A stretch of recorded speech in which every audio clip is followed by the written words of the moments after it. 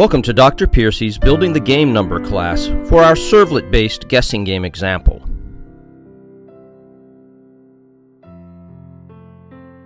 In this video, we'll review the guessing game example, Servlet version, and how the GameNumber class fits in. You'll also learn how to add a Java class to a dynamic web application.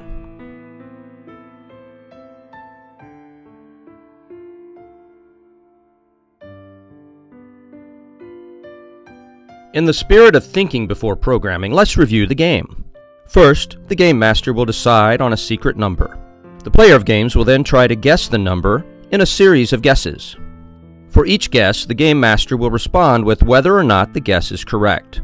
If it is incorrect, the game master will respond if the guess is lower or higher.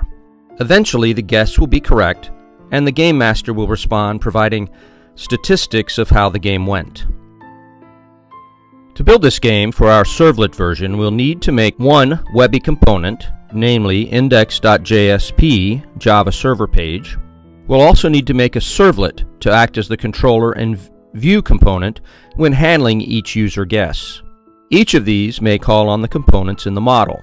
For our model, we'll include one Java class called GameNumber. Note that we're actually combining both the Model 1 and the Model 2 Java web architectures in this example.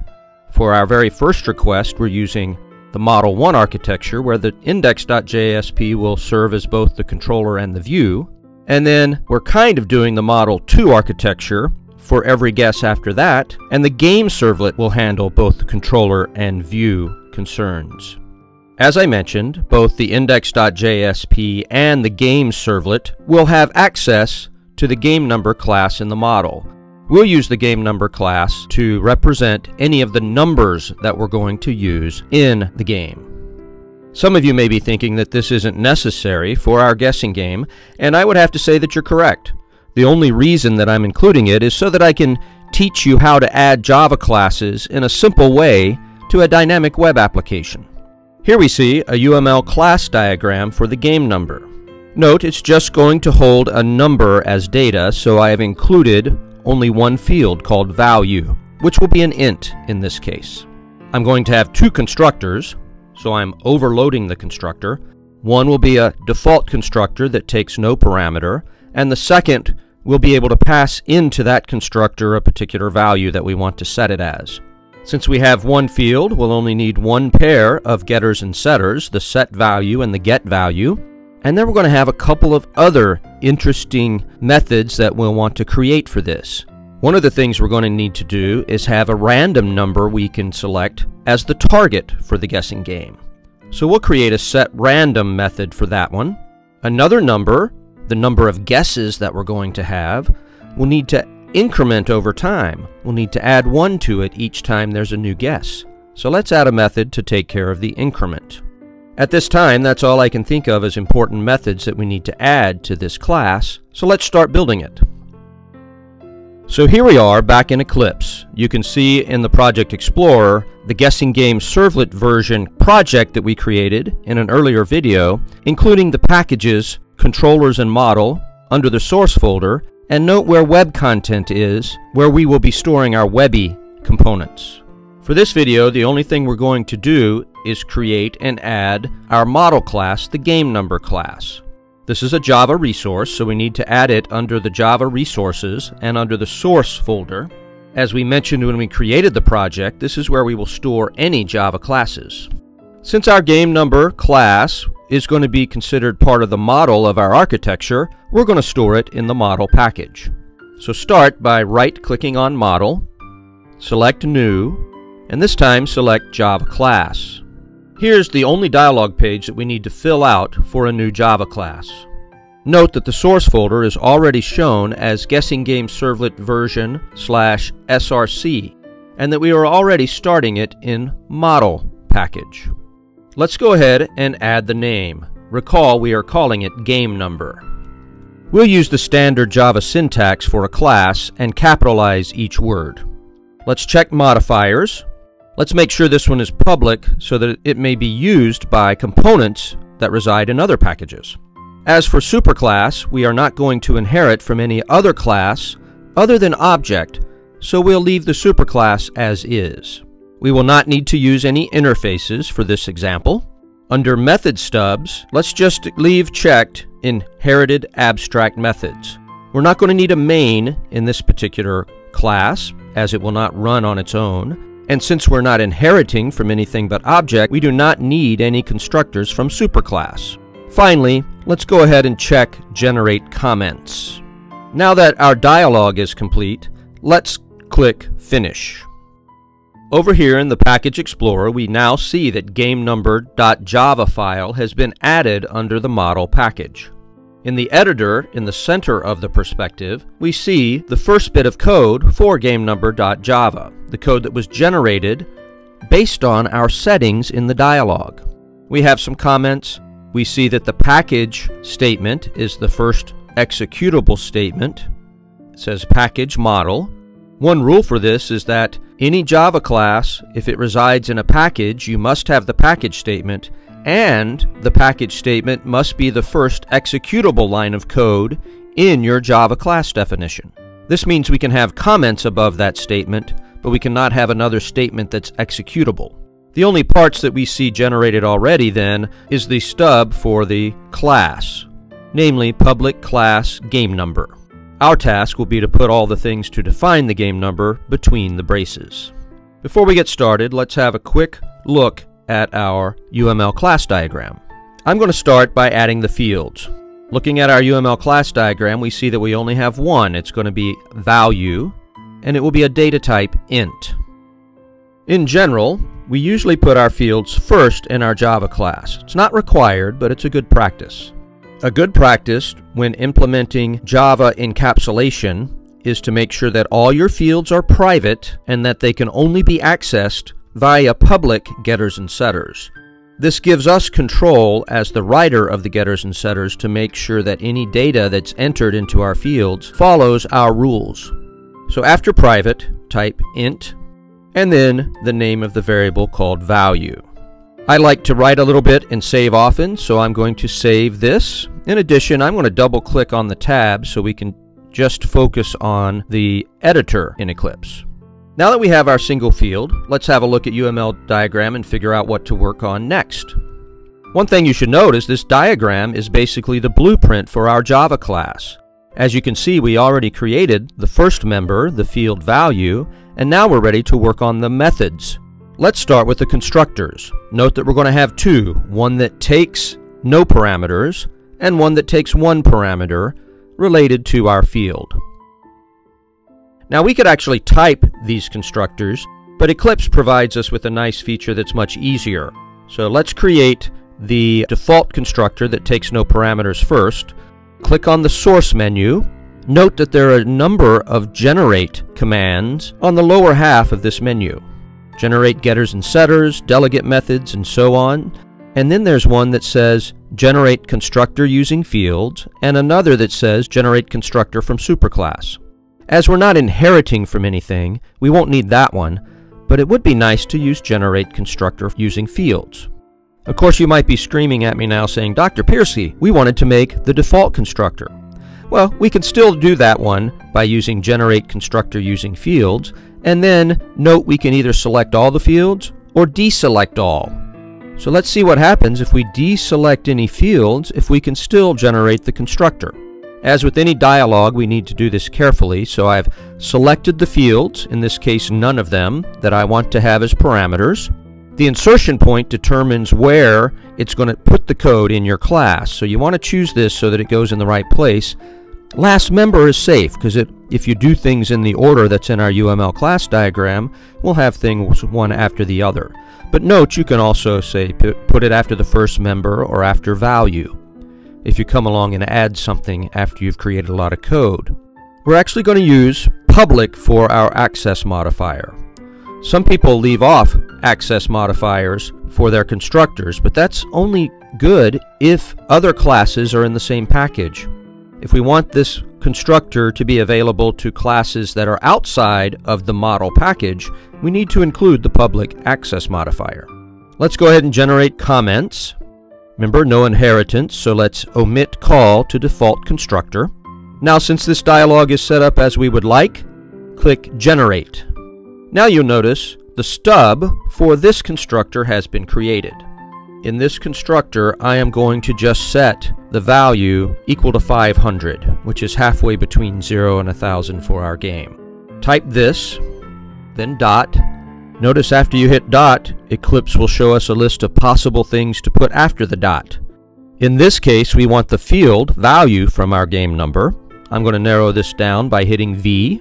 Then I'll just click on that to select it from the list, equal to 500. I just arbitrarily picked 500. You can set this value to any reasonable number that you want it to be, or even leave it off, in which case value would be by default 0. As I have a significant amount of code added, I'm going to hit Save. Now let's do the same thing for our next constructor. Recall, our next constructor will take in an integer that we can set to the value of our field. Let's go back to Source, Generate Constructor using Fields. This time I'm going to leave value selected.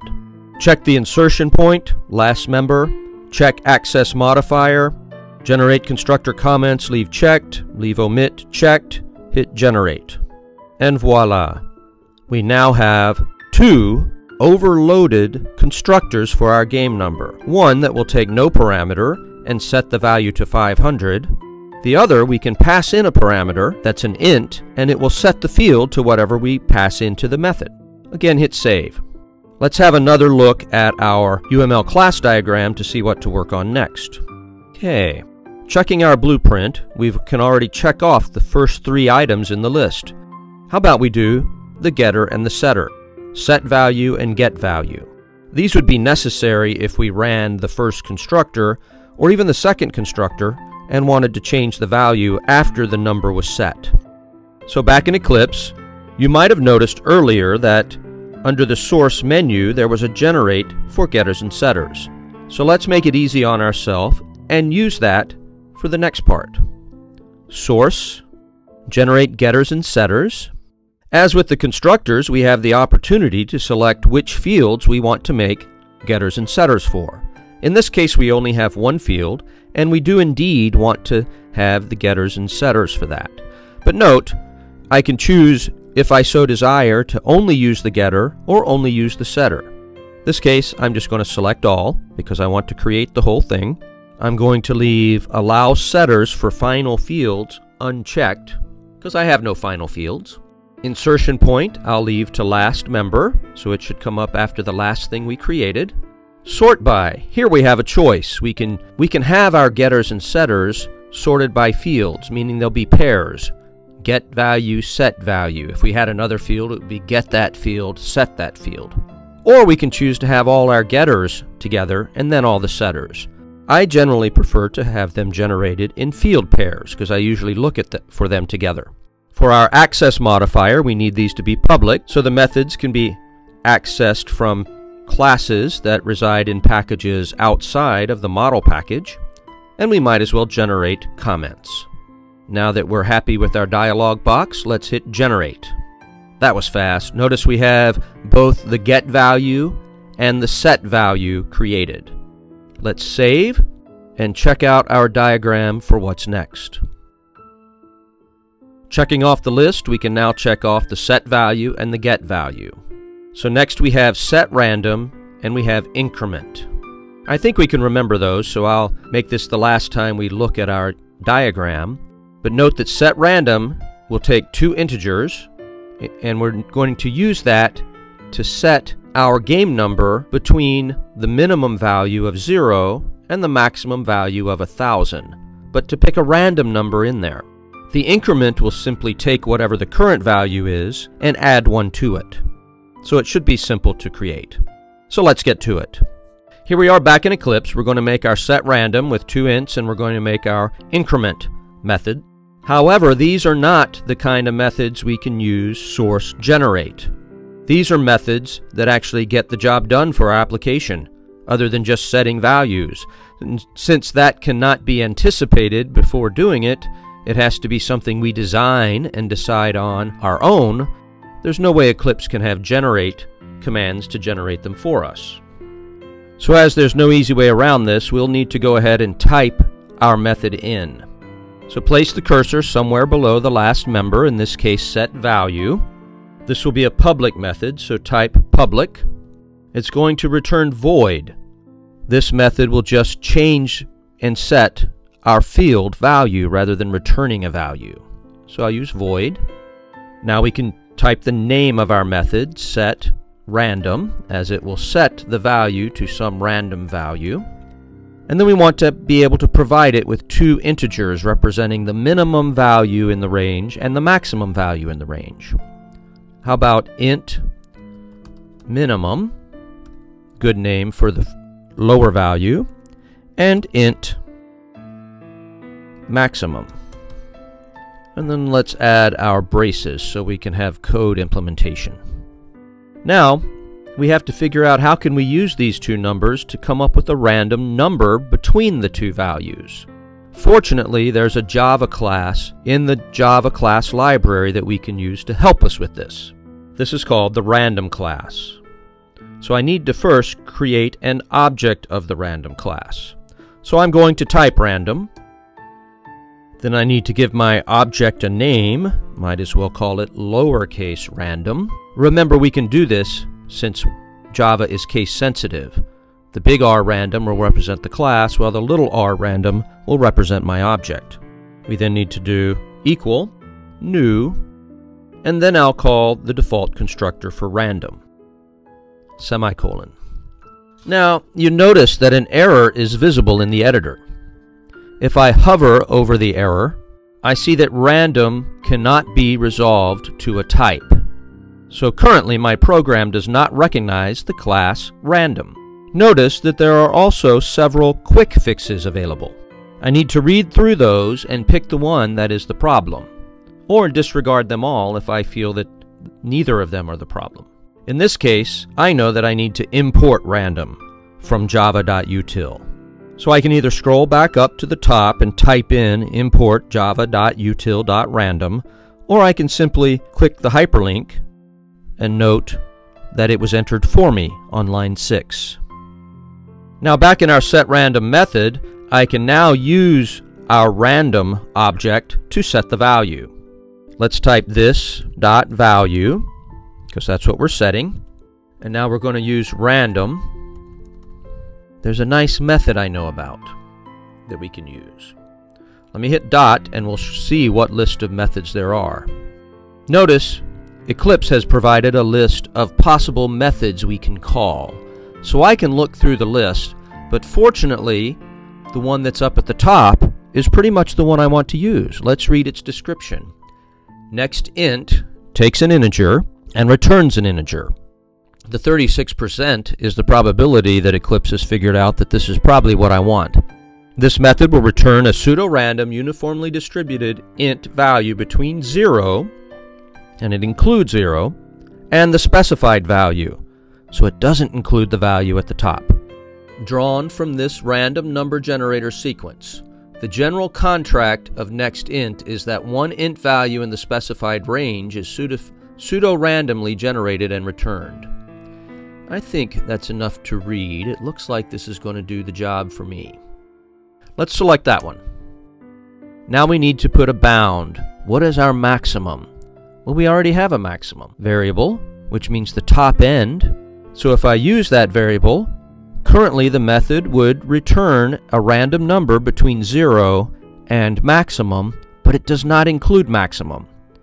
If I want maximum to be a possible random value, I need to add +1 here. So for example, if minimum is 0 and maximum is 1,000, at this point we'd get a number somewhere between 0 and 1,001, but not including 1,001. So it includes 1,000. To be safe though, what if we do not set minimum to 0? We're going to need to start at a particular number. So let's say we wanted to go from, for example, 5 to 10. We can put plus minimum. What would that give us?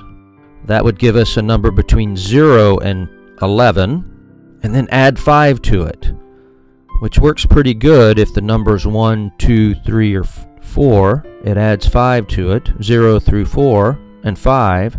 But once we get to 6, that's going to be too high. So what else could we do? Well, one thing we could do is make sure that our upper bound, the random part of this expression, is only through the range we want. So what if we did this? Maximum minus minimum plus 1.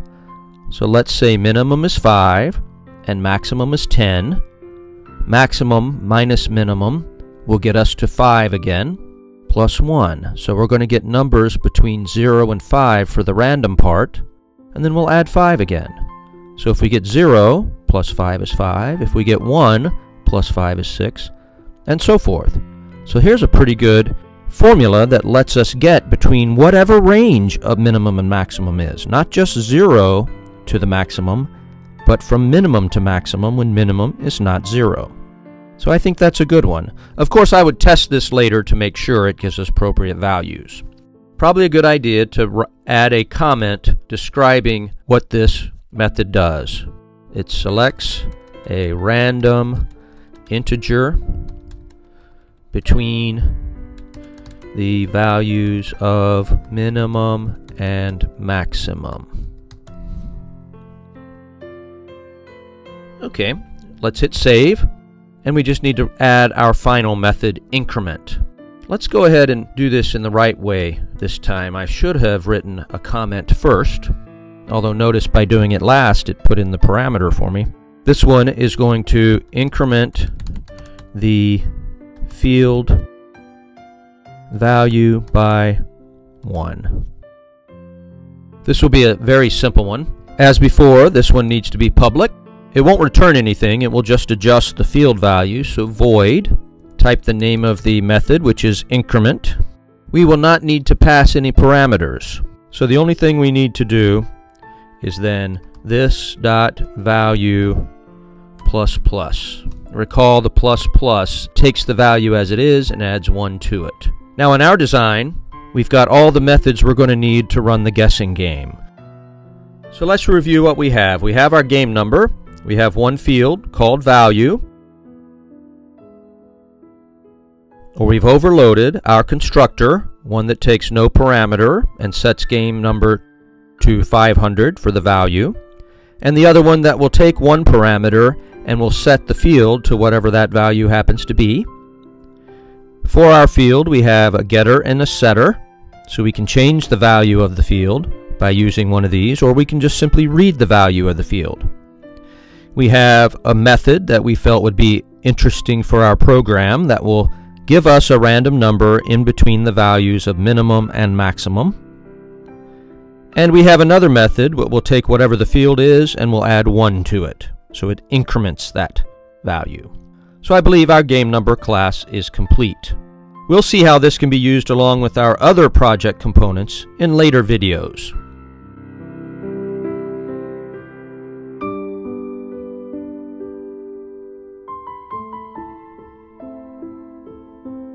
For more information related to the concepts in this video, please visit the references shown here.